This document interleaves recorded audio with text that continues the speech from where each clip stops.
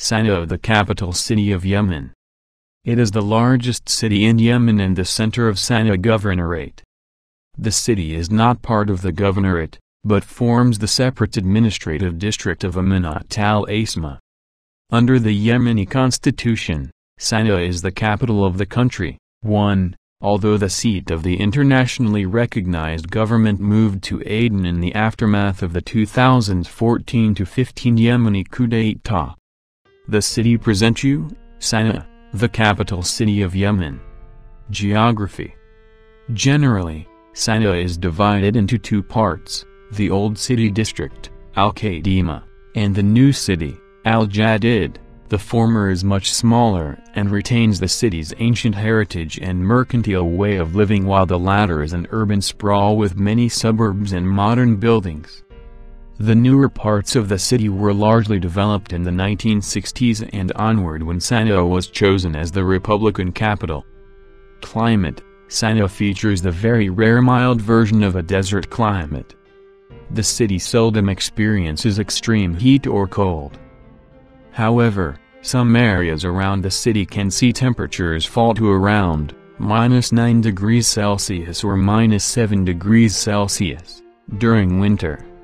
Frost usually occurs in the early winter mornings, and there's a slight wind chill in the city at elevated areas that causes the cold mornings to be oddly bitter, including low humidity.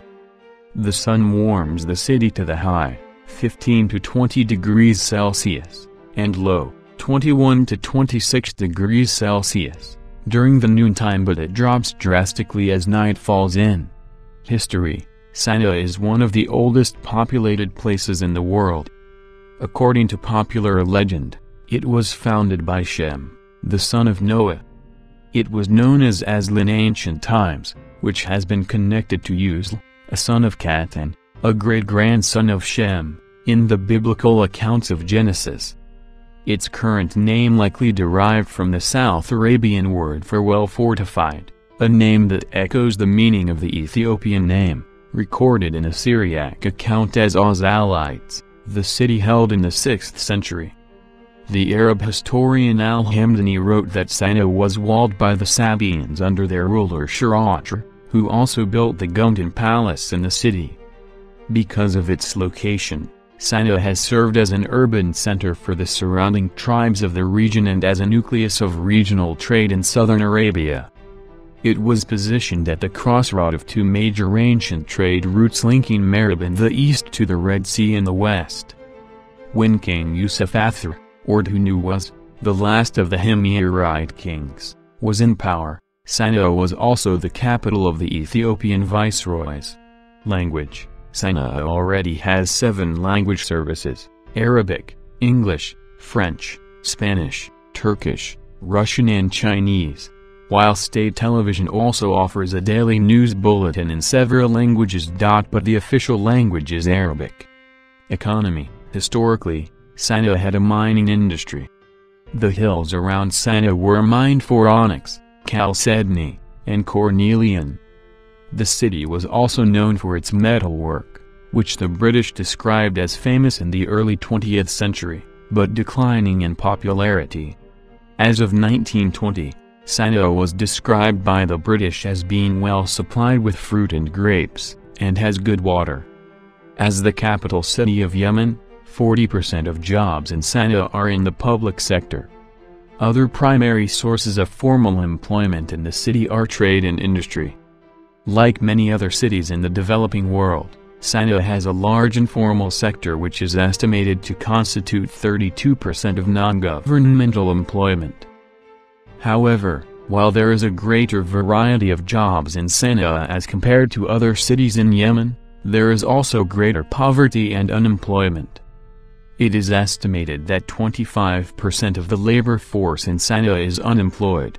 Transportation. Yemenia, the national airline of Yemen, has its head office in Sana'a. Sana'a International Airport is Yemen's main domestic and international airport. There is currently no rail network, but there are plans to install one in the future. A primary means of transport in the city is via dababs, minibuses which carry about 10 people. Taxis are also a very common form of public transport, and there are coaches to major cities such as Aden and Taiz. Education. The government of Yemen has made the development of education system its top priority.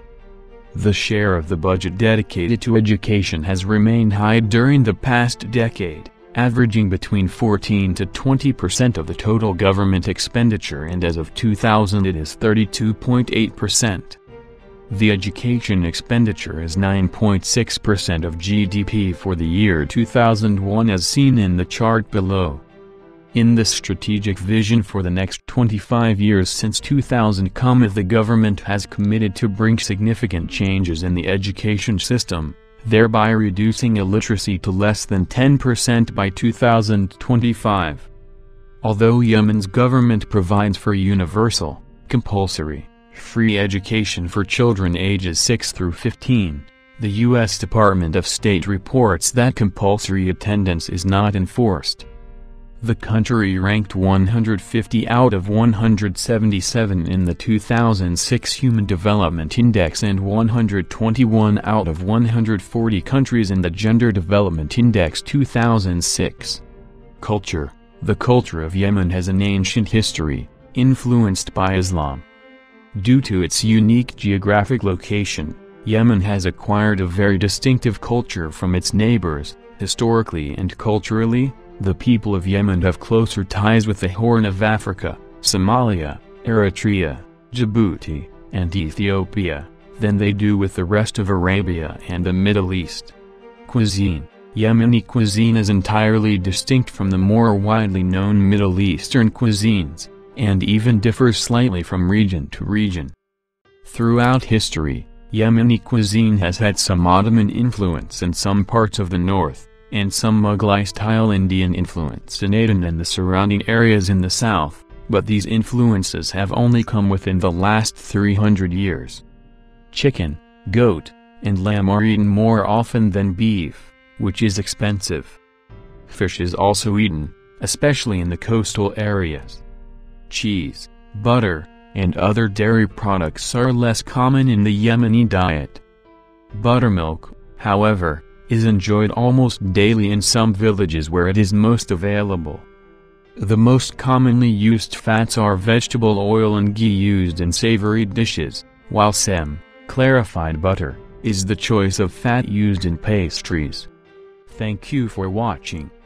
If you like our videos, please hit like button to support our channel. And subscribe to our channel to see further new video that we will upload every day. Also don't forget to like our Facebook page. The City. Please have a nice day.